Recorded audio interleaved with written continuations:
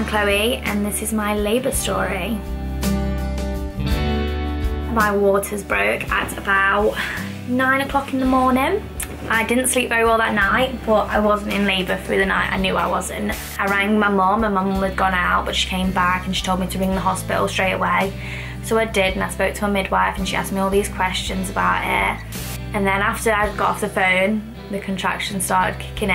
I started feeling pains. They were like tiny period pains. They weren't bad at all, like they were copable kind of thing. My dad drove us to the hospital.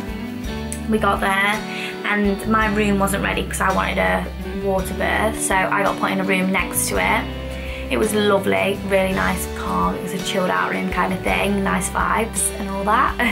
She gave me an injection in my leg called diamorphine, and it is the best thing she could have given me. I fell asleep for 4 hours. I was having contractions in my sleep. All I wanted was to sleep and have this massive fan they had on me. So she wakes me up and she says, you need to get up, your room's ready, which was literally next door. There was a door in the room to the bathroom that led to that room.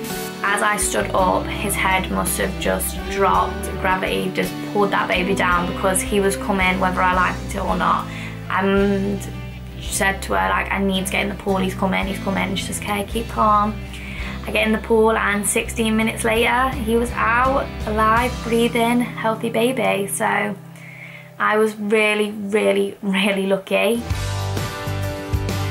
The first moment of seeing him was shock. I was so teary-eyed, I couldn't believe that was my baby. I was so happy that I'd gone through with it, let's just say that. I couldn't believe that me and Jordan had created this beautiful baby and that he was mine and I could take him home, and he's always gonna love me and I'm always gonna love him. It was something that, a bond that could not be broken. It was like instant, I fell in love with him.